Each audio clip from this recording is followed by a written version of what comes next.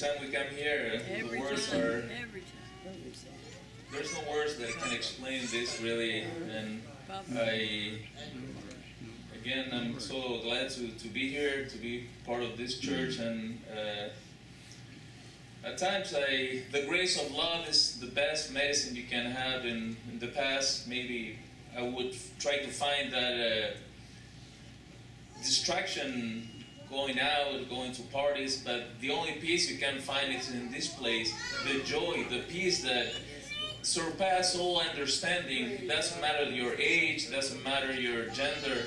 This is really the house of God, and the water flows in this place. The flows of waters come here when we need that water. When I came here, and also I was irritated at times, even I feel it in my body.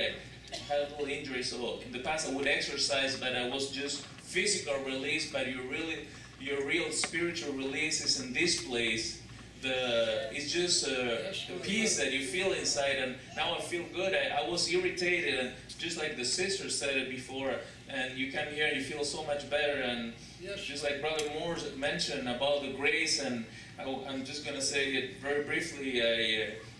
We don't know how much we can get from God, from the Lord, coming to this house and feeling our spirit. There's so many people outside that they have never received that message, and in the past I traveled, I got out of my comfort zone, and I went teaching to other places. I went very far to another country. I went to Ecuador, and I remember on my third day over there, I was filled with the Spirit from this church. I took a plane, I went to Miami, and then it was like my second and the third day in that country. I was living in a very cold place by the mountains in Ecuador, and then I was just walking by in the downtown of that city. It's called Ambato, and then very poor place, a lot of indigenous people. And as I was walking by the courthouse, they would have this lady in this table. She had a typewriter. She would type letters for poor people that couldn't afford to have a computer, and they would like legal documents. So I started talking to her, and then she was really nice, and we were talking in Spanish, and she told me that her son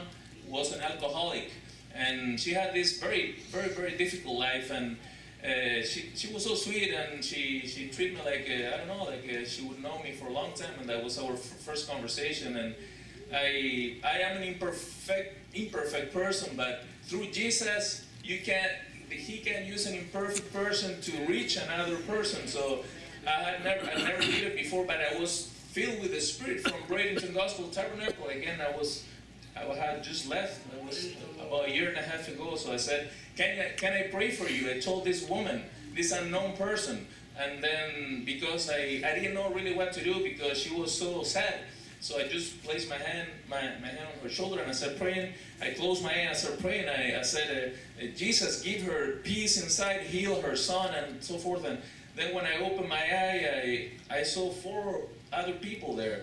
And they weren't curious. They were just pedestrians, and they told me, can you please pray for me too? And I didn't know what to do. I am so imperfect, but then there was something there, and I said, God, I don't know what to do. They were asking me that I'm so imperfect to pray for them. And then I said, God, help me, I don't know what to do. And so I started praying for another person that told me again, very difficult circumstances. Those people are very poor, and then they're abandoned by the society. So they were sick, their children, most of them suffering from alcohol. And so I prayed for that person too. I closed my eye and I started praying for this other person that came. And then when I opened my eye, there were about 10 people there. And it was so beautiful. And again, I just couldn't believe it. And then they told me, please, can you pray for me? And well, finally, when I left, they told me, please, do you have a phone number? Are you a preacher? And then I told them, no, I came here to teach in Ambato. Please give us a card, a number.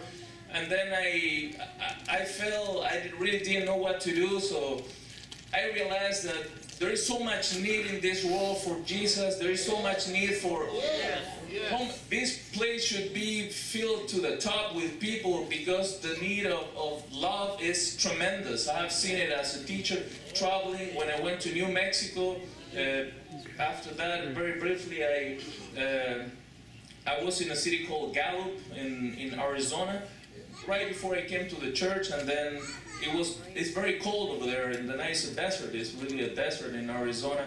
And then I was always talking to Brother Marlo, I'm getting closer to Bradenton, so I was so happy. But in that time, I saw 3 Indian people in that reservation, and I was traveling, and then I was going back to my hotel, and they tapped on my shoulder. I was getting out of my car, and they told me, hey, I thought that they were going to ask me for money, but this woman, Navajo woman, older lady, she told me, I'm very cold, so you have a sweater? And then I just got into my car, and I had a sweater, and I gave it to her.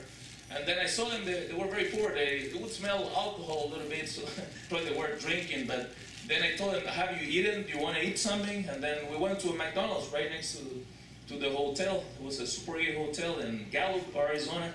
And then there was a man right there, 2 women and 1 Navajo man, very tall. And he was really nice, and he was maybe 50 years old. He was very tall, he had big hands, and he told me my name, I still remember, my name is Dean Smith, but they call me Bigfoot. I'm a Navajo, and he told me about his life as an iron worker, because that's what Indians do. They would build all these buildings. And then finally he told me that he was homeless. He really wasn't traveling anywhere. Like, he told me he was homeless, and I told him, where are you going to sleep tonight? He told me, I'm going to sleep under a bridge, so I take care of these 2 sisters. He would call them sisters. And finally, he was a very good man, and I told him, where's your family? And this Navajo man broke down in tears, and he started crying. This strong man, he started crying in front of me, and again, I didn't know what to do, an unknown person crying in the middle of the desert. And then I said, God, what do you want me to do?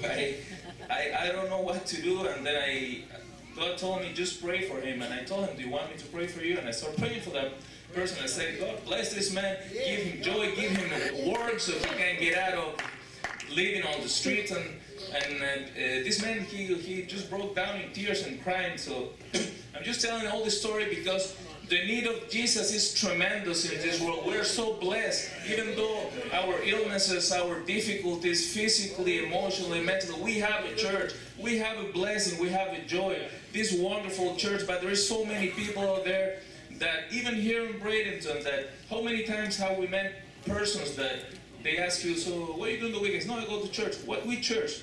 Bradenton Gospel Tabernacle. Oh, that church in Mannatee is Mannatee. And they tell you, I've been there so many times, but I had never gone into that church. So I had a dream when I was coming here from New Mexico, and I told Brother Marlo, I don't want to extend myself. I thought about how we can become warriors, how we can become soldiers. I remember Brother Marlo a few weeks ago said he himself had to go and take the van and bring people here. So Brother Marlo has a lot of things on his shoulders. So I got into the computer about a week ago. I had never done this before. And I said, Jesus, how can we bring more people to the church? And then I thought about this, and I got in front of the computer. I never did it, and I created this card. You know, I made it like about 1,000 of these cards, and if the brothers can help me, we're going to pass them very briefly now to the church.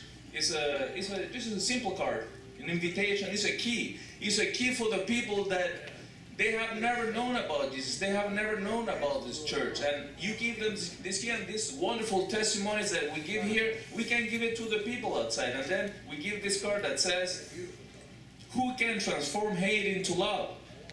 Who can heal without medicine? You know, we have that beautiful example about Brother Dean, who gives you everything without asking anything. And then it says in the front, it says, his name is Jesus. His name is Jesus. I can't hear you. His name is Jesus. So he's waiting for you. So I just want to encourage all of us. So if we can give all these cards maybe within 2 or 3 weeks, and then a person and a known person in a bus stop, in your job, and in the hospital, in the Mannatee Memorial Hospital, and we just pass this card throughout the city, and we invade the city with the love of Jesus Christ. Praise the Lord. Praise the Lord, dear brother.